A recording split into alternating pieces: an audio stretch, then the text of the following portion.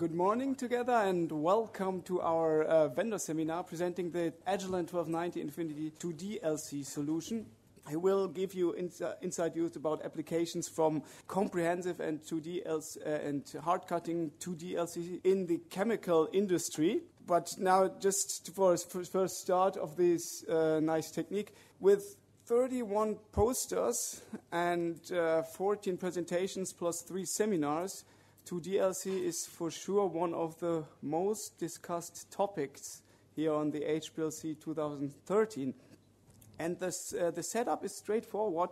When you come from a first dimension, from single dimension chromatography, you just, from the idea, you simply have to add a valve where you can bring on the effluent from the first dimension onto the second dimension. So you need a column on the second dimension, a pump on the second dimension, bring in the effluent onto the second dimension. And ready you are for the 2D-LC system. That's from the theory. What will be behind this, you already heard a lot, and you will also hear a little bit more about this. From the techniques, there are mainly 2 techniques what we are talking of. The comprehensive 2D-LC is characterized by the fact that all the effluent from the first dimension is sampled onto the second dimension. So what you do, you cut the first dimension chromatogram into several slices, and the second dimension chromatogram here is characterized by short run times. It can be gradients, it can be isocratic runs. And the picture which you finally get is a 3-dimensional plot of the first dimension, which we got here on the X, and on the Y-axis we got the second dimension. As further technique, we got the hard-cutting 2D-LC, which appears a little bit more simple, but also has its tasking moments. So here you do not cut out every part of the first dimension chromatogram, but you have dedicated areas of your chromatogram which you cut out, and because you have much less cuts, you have much more time to analyze your second dimension. So the second dimension is often much longer in the runtime. What does this mean for the Agilent solution? Well, when you have already an existing Agilent system, this is very nice because you can almost upgrade any existing Agilent system. The only must requirement which you have is in the second dimension to have a 1290 Infinity binary pump. The reason is pretty simple, because there we have a big computing unit which can do all the calculations which are needed to synchronize the different switching, etc., everything which is needed to synchronize the switching and the various gradients. And there's much more behind. We have a poster about this from Konstantin Tolkut where he's also talking about this. But on the first dimension you can use almost everything which you want.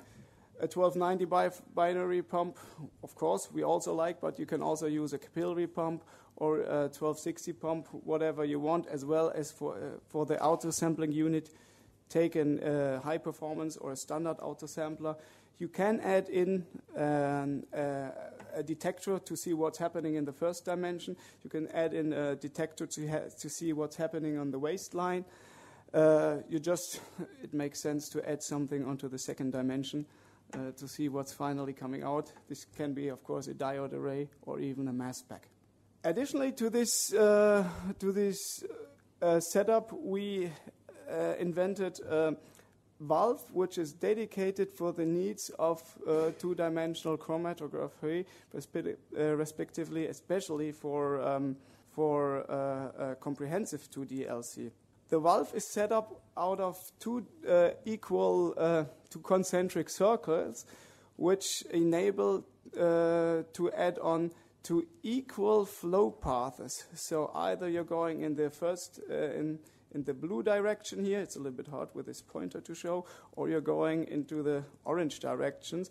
As soon as you have 2 equal valves, the flow path will be totally equal. This will give you a good advantage towards the reproducibility of your results later, because the flow paths are so equal. From the hardware setup, you go to the software setup, and what you have to do is to just install an add-on onto the OpenLab Chem Station, and then you are guided through a kind of a wizard where you just have to add in what is my instrumentation. You have to add in your pumps, your detectors, and a nice thing you have to add in when you add in your valve configuration, you are guided how you have to connect your valves. The solution enables various different valve configurations, so not only our extra 2D-LC valve, but you can also use a two-position 10-port valve, or the solution, often used solution with two valves, two-position 6-port. And you are guided through how to set up your connections, so you will be really sure that your connections are made right. This is the hardware setup, very simple. But maybe even more important, as soon as the system is set up, is how to set up your method. The first dimension gradient is programmed very easy, but then you think about how to program the second dimension gradient.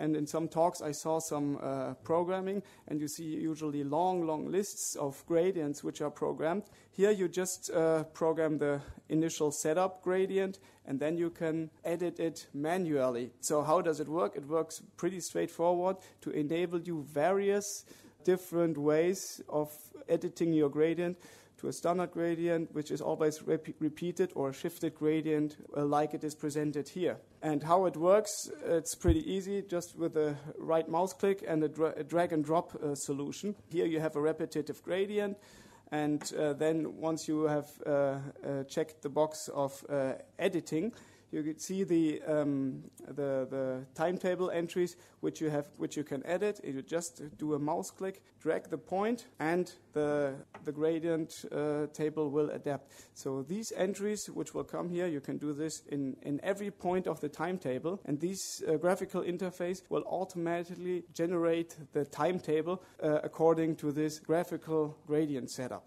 So once you have set up your gradient and you run your analysis, you once want to analyze your data. For the hard cutting mode, you can use your standard chromatography data system, OpenLab, for example. And for the comprehensive, for the more tasking data analysis in comprehensive mode, we have a partner, GC Image. I apologize.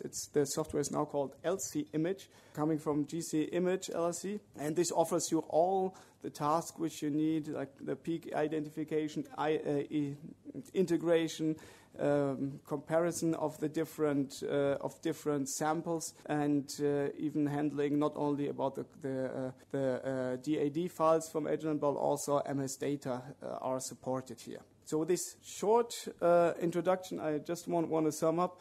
The Agilent 1290 Infinity 2D-LC solutions offers for the first time the easiest possible hardware and software setup which you can imagine in 2D-LC solution.